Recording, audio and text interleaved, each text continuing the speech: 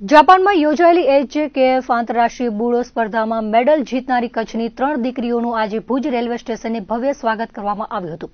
પ્રાપ્ત વિગતો મુજબ જાપાનના પાટનગર ટોક્યોના 2020 સ્ટેડિયમ ખાતે 1-to-1 બુડો સ્પર્ધા યોજાઈ હતી, જેમાં મહેક જયંતુભાઈ ભાટિયાએ સુવર્ણ, મહેક બંકિમચંદ્ર પટણીએ બ્રોન્ઝ મેડલ મેળવ્યો હતો, જ્યારે અંજલિ રાજીવભાઈ અંજારિયાએ કોટાની ફાઇટમાં સિલ્વર મેડલ મેળવી વૈશ્વિક કક્ષાએ કચ્છનું નામ ઝળકતું કર્યું હતું। કોચ વિનોદભાઈ પટેલ પાસેથી કરાટેનું પ્રશિક્ષણ મેળવનારી ત્રણેય દીકરીઓએ ભવ્ય વિજય મેળવી માદરે વતન પહોંચતા ભુજ રેલવે સ્ટેશને તેઓનું ઉષ્માભેર સ્વાગત કરાયું હતું।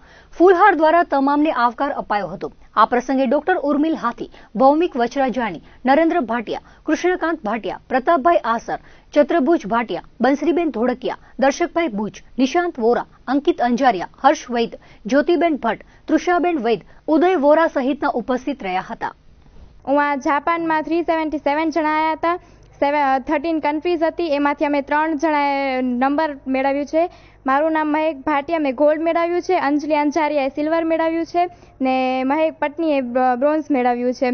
અમે રોજ સવારે 5 વાગે ઉઠીને ઘણી મહેનત કરતા હતા। અમારી મહેનત ફળી છે। મારા પેરેન્ટ્સને, અમારા ત્રણેયના પેરેન્ટ્સને ઘણો આનંદ આવ્યો। અમને પણ ઘણો આનંદ આવ્યો કે અમારી મહેનત આવડી પડી છે। એકચ્યુઅલી આનામાં એવું છે ને કે સરકારને એ લોકો બધું હમણાં બેટી બચાવો બેટી પઢાઓ કરે છે, તો આપણે એનામાં ભાગ લેવો જોઈએ। બધાને પોતાના પગભર થવું જોઈએ। બધાને કરાટે જ નહીં, બીજા સ્પોર્ટ્સમાં પણ આગળ વધવું જોઈએ।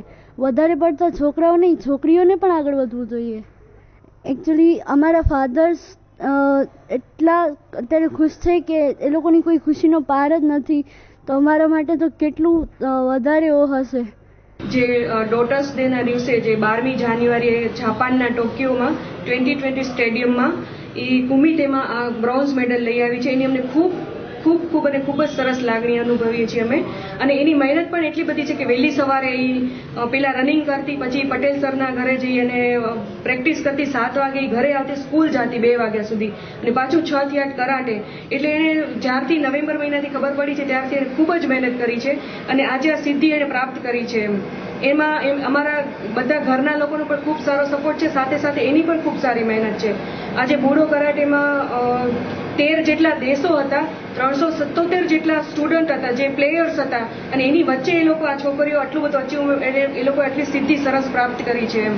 વિનોદ સરે એટલું બધું છોકરીઓનો ખ્યાલ રાખ્યો છે કે અમે એના ખૂબ આભારી છીએ। અને આ સિદ્ધિ એ લોકોની તો છે, મહેનત એ લોકો એકલાએ કરી છે, પણ અત્યારે સફળતા છે એના માટે એમ થાય છે કે બધા જ લોકો એનામાં રાજી છે। એટલે મને તો ખૂબ જ લાગણી થાય છે કે લઈ આવી છે, પણ આનંદ અમને છે કે અમને જાણે મળ્યું છે।